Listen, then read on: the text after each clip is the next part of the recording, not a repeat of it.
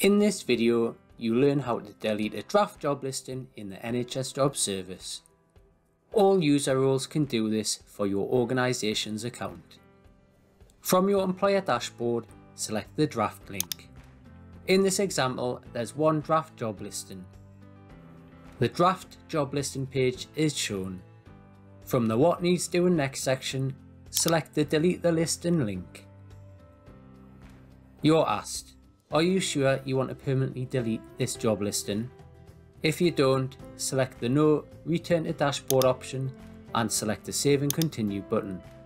If you do, select the Yes, Delete this listing option and select Save and Continue. In this example, you've deleted the draft job listing.